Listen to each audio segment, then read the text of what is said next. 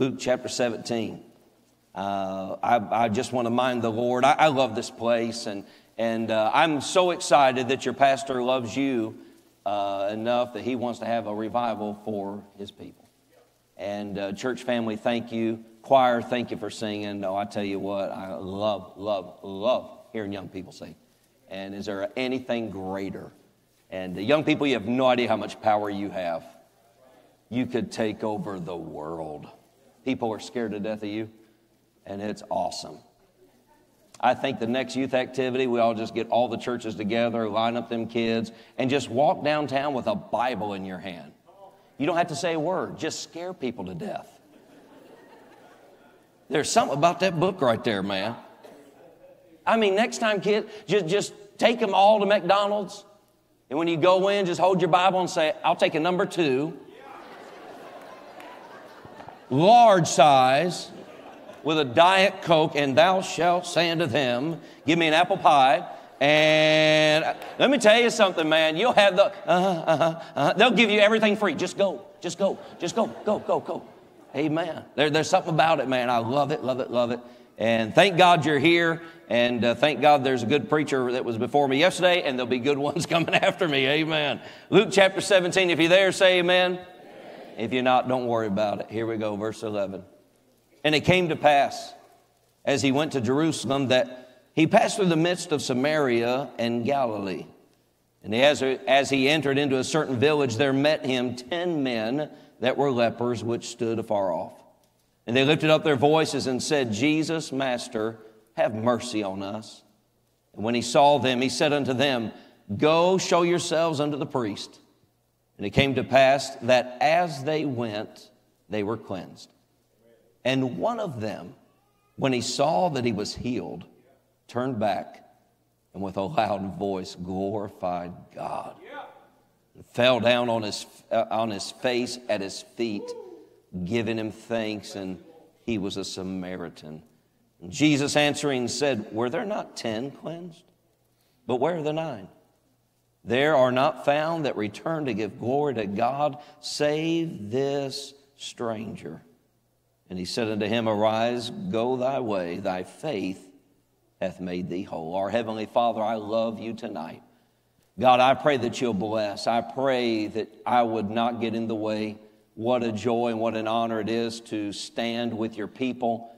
I appreciate the spirit that is here at Victory. And you told us in your word, where the Spirit of the Lord is, there is liberty. And so, Father, I thank you for what we've already heard. I thank you for what we've already felt. Would you please help me now? I need your help. I'll fail if I try to do this on my own. Holy Ghost of God, help me and fill me. Bless Jenny and the kids and Allie, especially back at the house. Keep them safe. And Lord, I do love you.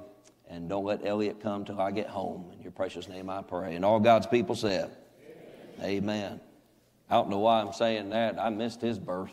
Like when I got married, can I say this real quick? Is that okay? Okay. When I got married, I told my wife, I said, listen, I don't do hospitals.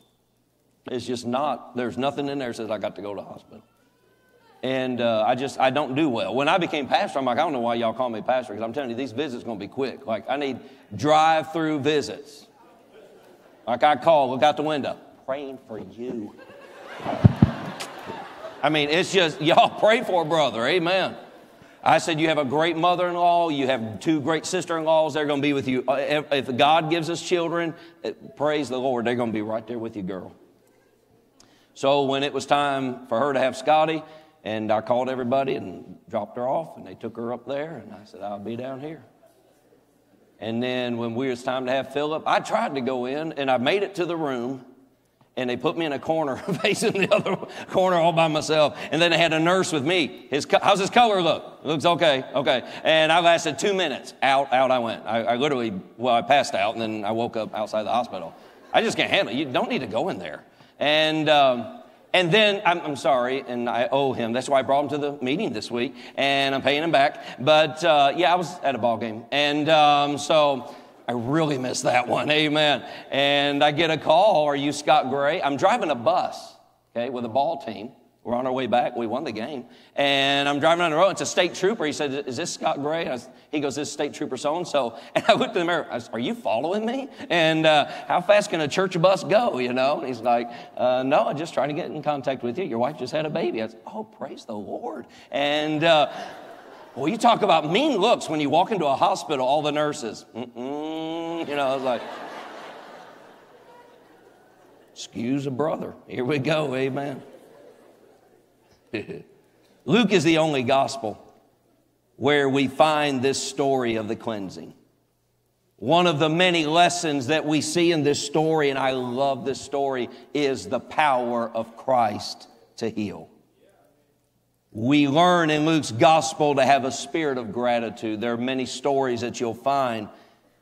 There are so many things, and we heard it in song, and as you know, you can't spend long reading the Word of God without just stopping and saying, thank you. What would a person give for a good night's rest? How much would you pay to just have peace of mind? What value can you put on good health? What value can you put on just, I had a good day? Here's a story of some men that were struggling. And not only were they just struggling, they have a sentence of death placed upon them.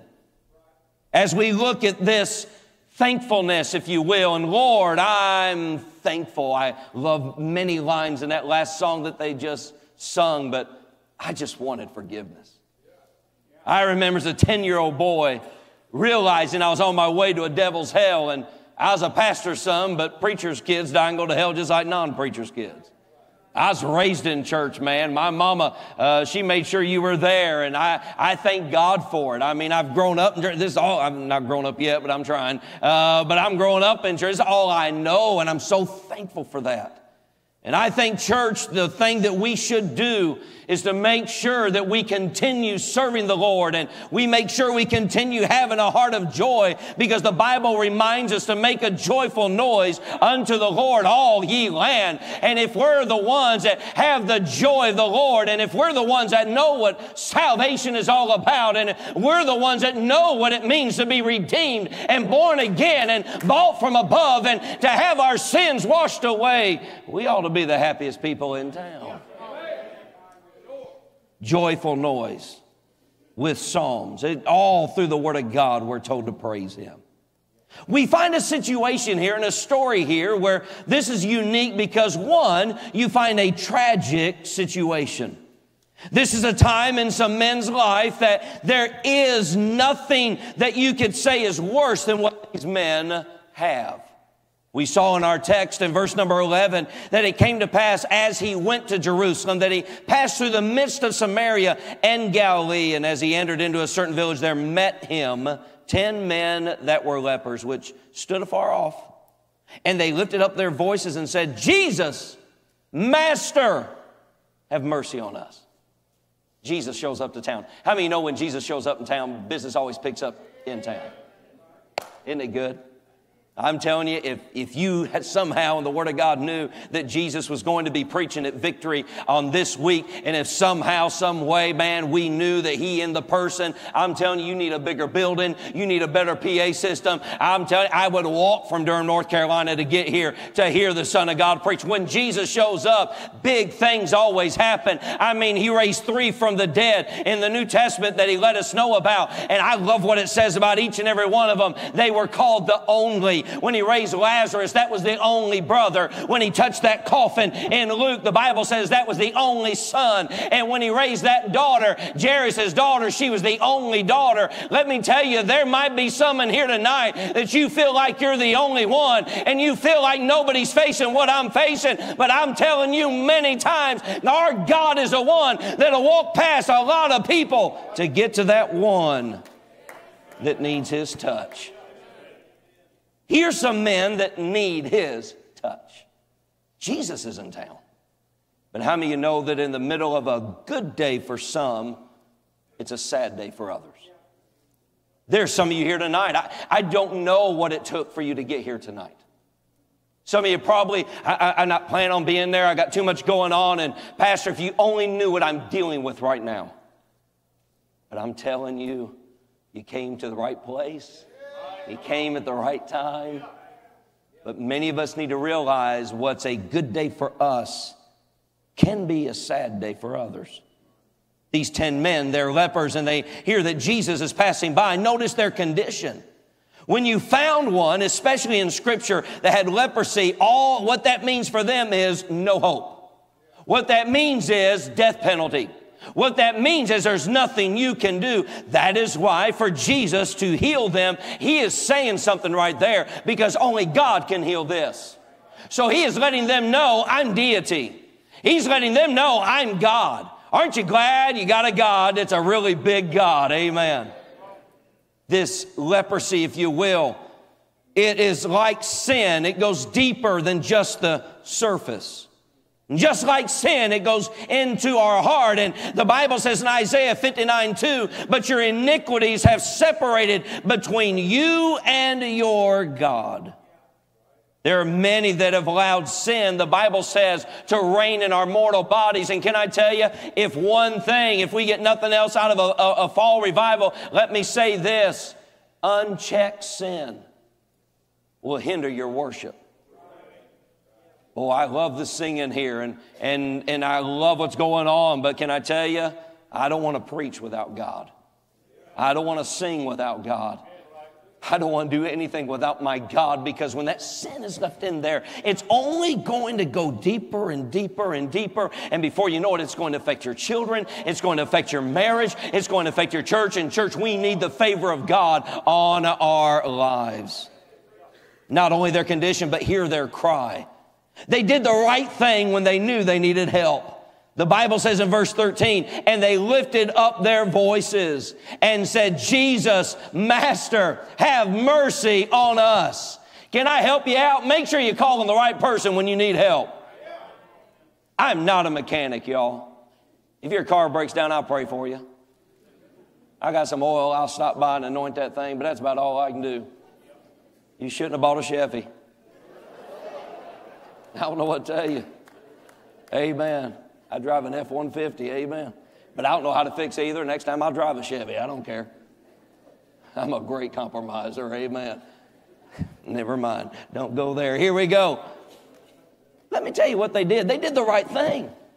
When they found out, sir, as the priest would check, they're still under Old Testament, you have leprosy, you're out. What do you mean I'm out? You're not going to work. This is your last day at work. You're out. What about my family? You're out. What about the temple? You're out. Wait a minute. What about everything in my life is done? It's done. You're out. And their cry, they heard that this one named Jesus was passing by. I don't know what they knew about him. I don't know if they were believers. I don't know if they were saved or lost. I don't know what they knew about Jesus. Maybe a man walked by and saw him from a distance and said, hey, fellas, hey, my name's Bartimaeus. Maybe you heard about me. I was blind. There's a man coming to town. His name is Jesus. And let me tell you what I did. When I heard he was coming by, I cried out. And the people tried to get me to be quiet, but the more they tried, the louder I got. And the louder I got, he came by my way. Now, I don't know if he does leprosy. I checked his website, and I can't find it on there. But let me tell you, when he comes by, cry out. When he comes by, get his attention. I don't know what they knew about him.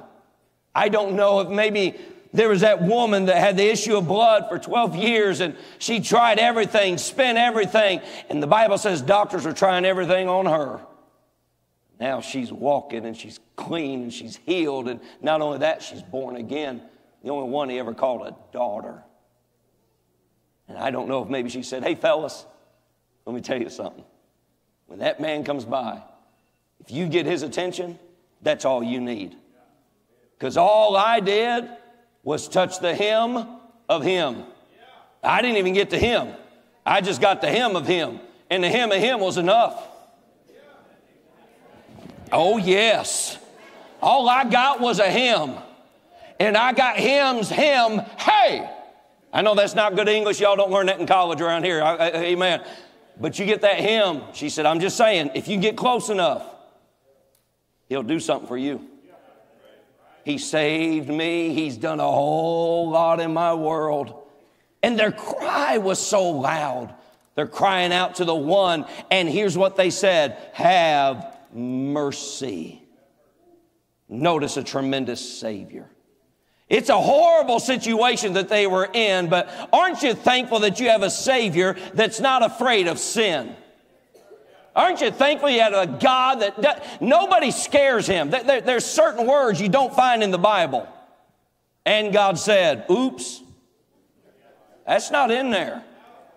And God said, what do I do now? No, nothing scares him.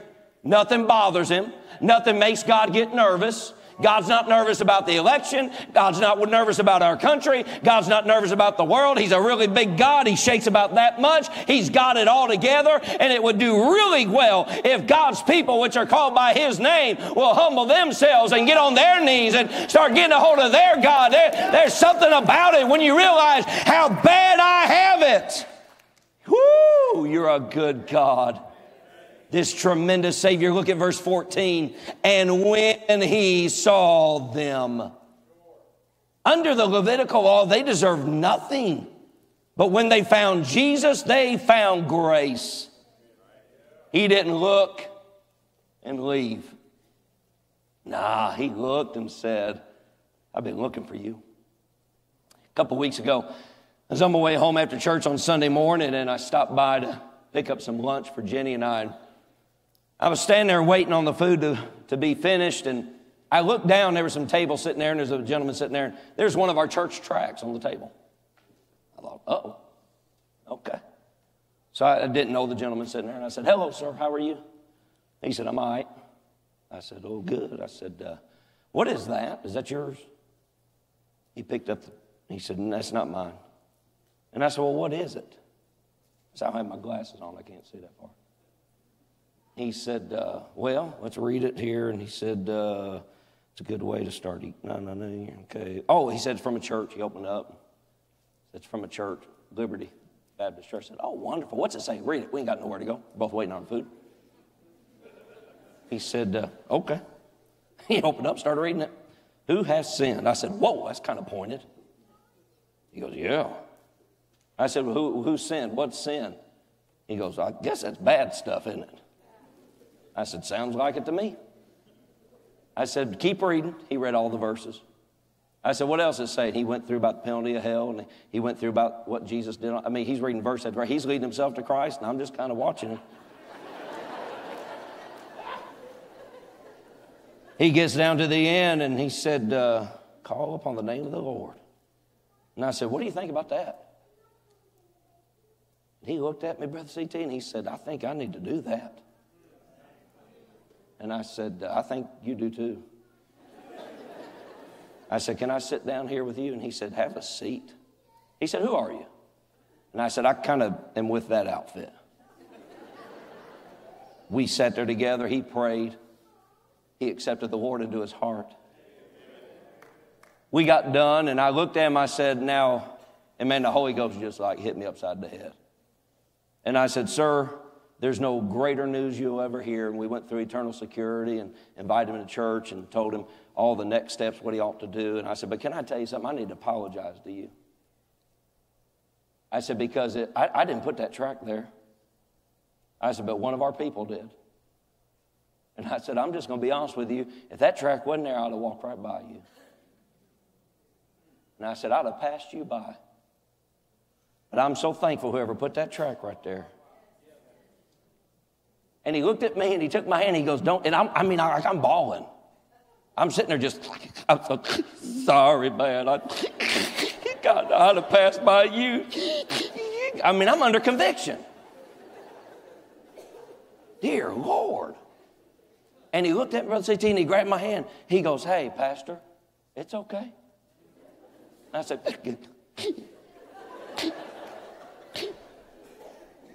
but here's what he said. He said, just don't pass by anybody else. We have a Savior that when he walked by, there were 10 men saying, Jesus, have mercy. We have a God that he's never too busy. He loves individuals. He loves talking with people. He loves having the hairs on your head have a number. He loves when you cry. He puts your tears in a bottle. He loves it when individuals come to him. He loves it when a little lad brings a lunch. He loves it when Shamgar says, I'm just a farmer and all I have is an ox goad, but if you want it, I'll help work for you. He loves individual people. And our God walked by and said, go show yourself to the priest. I wonder the attention that he gave them, because when he saw them, how are we doing with this world? I'm driving up down these streets and seeing the lasting effects of that horrible storm and, man, just devastation. But I wonder, are we giving attention like we ought to give? But his action, look what he said, go show yourself unto the priest. Now, wait a minute. They're not cleansed yet. Have mercy. Jesus looks, says, go show yourself to the priest. Can you imagine him say, I don't think he heard us. Jesus, we need you to have mercy. How many know that God's got a way of doing things? It may not be my way of doing things. It may not be how I want him to do things, but let me tell you this, when God does what God does, you're going to be glad he did what he did. It doesn't make sense all the time. His ways are not my ways. His thoughts are not my thoughts. I'm glad I don't have a God I can figure out. If there is a man upstairs, you better get out of upstairs. I'm glad I got a big God that is so big he created everything and puts it in the span of his hand. He's so big that he makes it all. He blows with the wind and calls the storm. What a God we serve. Amen. And he says, go show yourself. Stay and cry and you're not healed. Trust and obey and watch what happens. His ability is unbelievable. I'm glad we have a God who can do exceeding abundantly above all that we ask or think. So to those here tonight that may be lost, I want to say he can save. To the teenager, I want to say he can be trusted. To the single mom, I want to say he can provide. To the single dad, I want to say he'll never leave you. To the young couple, I want to know he'll protect you. To the family in 2024, I want you to know he can make a way when there is no way. To the church victory tonight, it's not time to settle down. It's not time to shut it down. It's time to rev it up, man, and get after souls of men and women and boys and girls and reach everyone we can with the gospel of Jesus Christ. Amen. I want to say tonight we have a thankful Samaritan. I'm glad that there was one when he saw, the Bible says, when he saw that he was healed, turned back. Look what the Bible says in verse 16. And fell down on his face at his feet, giving him thanks, and he was a Samaritan. It's amazing what God puts in the Word of God. He reminds us of this man. He was a Samaritan, meaning the Jews, they couldn't stand those people. If a Jewish individual in those days are walking down this way and a Samaritan was coming this way, the Jew would not go to the other side. He would expect the Samaritan to go to the other side. They wouldn't even want their dust on them. And let me tell you something. What's hurt the church of God tremendously is racism. And I'm glad I'm in church where it don't exist. Because it's wrong and it's wicked. Amen. White dirt ain't no prettier than black dirt, ain't no better than brown dirt. Dirt is dirt is dirt. And when we die in about 5 years, we're going back to dirt. Everybody good? Because God made every one of us. Amen. I'm glad for that, friend. His perception. I love what the Bible says, verse 15. And one of them, when he saw.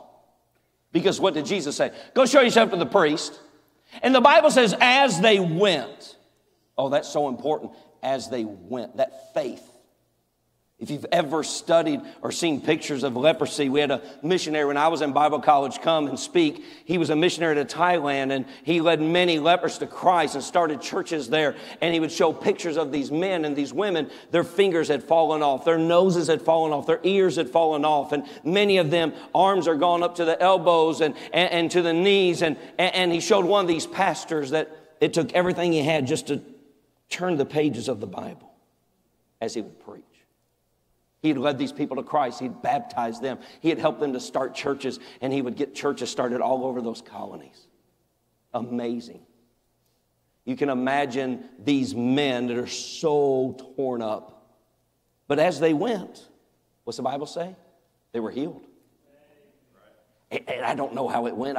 The Chosen didn't give us this one, so I got to figure it out myself. I don't know what happens. As they went, you can see one of them saying, hey, your nose, you got a nose. What? Well, you look weird with it. I've never seen you with a nose. I know, right? Hey, your hair's back. Huh? That's my church hair. And your hair's back. Man, your ears, your fingers. As they went, they were healed. And I wonder if they turn around in doubt, they went back to what they were. No. Turn back. Let's keep going. I love the perception. And can I encourage the young people here tonight especially? I just want to say to the singles and the young people, hey, just keep going with God. You won't regret it. You'll never have to turn around and say, you did me wrong. You didn't do me right. No. And you just do what God tells you to do. You read it in that book right there, and you just follow God as you go. I'm telling you, I don't know how to build buildings. I don't know how to fix cars. All I know is you read that book right there, and you do what God says. God will bless you every day of your life. Amen. There may be bad times. There may be times you disagree with. There's times in our life, of our family, as we buried a daughter, I disagree with that. As we go through trials, I disagree with those. But I've got a God that's so big that says, just trust and obey. And as they went, they were healed. His perception, he says in verse number 19, he said unto him, arise, go thy way, thy faith had made thee whole. Because his praise, I want to close with this if I can.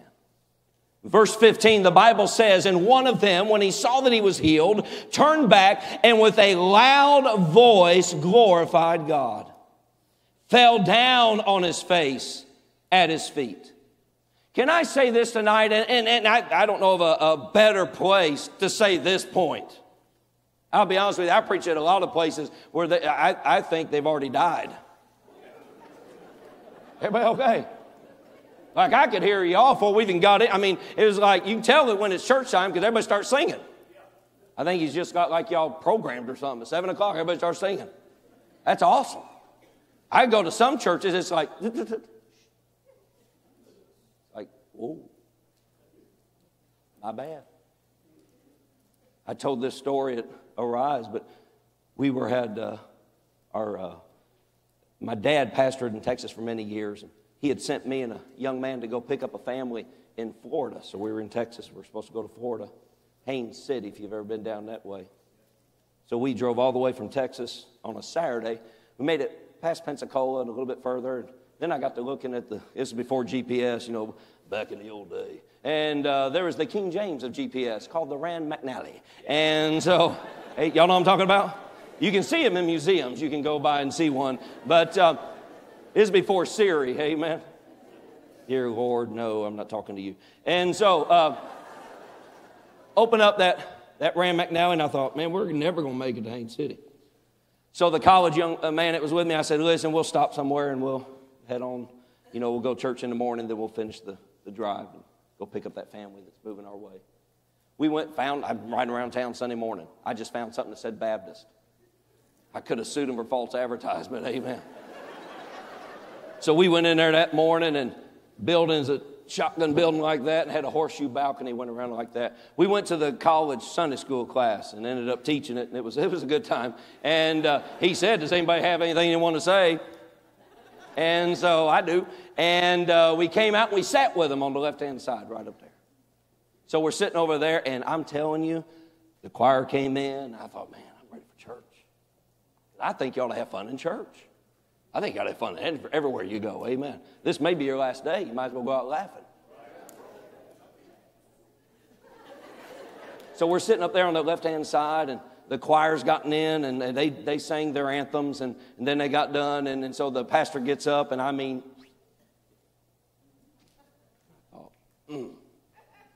this ain't going to work for me. So the preacher, he's got the rotation down. He's got it going on, man. He learned it well. They put the quarter in, and he started moving, So we're sitting up there, and I looked at that young man next to me, and I said, hey, you want to have some fun? And he said, no. I said, come on, we ain't coming back. Little did I know our senior trip, we took him back anyway. But I said, we ain't coming back. So I'm sitting up there, and the preacher's preaching. I'm waiting for anything. I don't care if he says, like, Jesus. That's enough for me. Woo! I lead over, hey, man. Yes. He froze, and he's looking. And I'm telling you, it's like a dog on point, man. He's hunting. And he heard somebody likes what I said. And he's looking, and he's got this smile like, yes, they like it. But he can't show too much emotion because that's a deacon's meeting. And so he's like, yeah. One guy spotted me. Heavy-set man in the choir. Had his Bible just like that. He had his glasses down there. He's ready for his... He looked up, and he looked like that. And I looked at him and waved to him like that. What's he going to do? The college students from that class are sitting next to us on the other side, and there's a girl sitting next to me. She about jumped out of her seat. She said, what in the world did you just say? I said, amen. She goes, what's amen? And I thought, that's what you need, amen. And it's for another time. And come back tomorrow night. I said, you just say it when the preacher's preaching. She said, can I say it? Sure.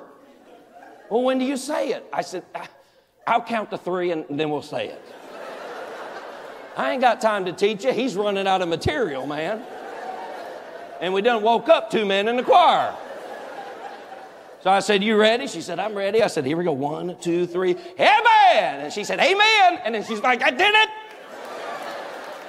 That man in the choir going like that. I'm waving at him like that. By the time we finish that service, there's 13 of us. What are we doing? He's saying amen. What's it? I don't know. He counts to 3. And by the time we're done, all looking, I'm looking, you ready? 1, 2, 3, amen! And they go, amen! And that preacher's like, yeah! And that old man like that, and we'd all wave at him like that. Hey, let me tell you something. Our God is too good, our God is too great for us to sit around and not realize how wonderful He is. I'm telling you, I'm glad I'm saved. I'm glad I'm not going to hell. I'm glad my name's written in the Lamb's Book of Life. I'm glad I have a Savior that walked by one day and saw me and said, go show yourself. You got a big God. Nothing scares Him. And that one man came back. And here's what I want to tell us tonight as we close. Whoever's going to play the invitation, y'all come on. I've always wanted to say that here. I've waited all year to say that. Help me, Jerry, Jesse, somebody.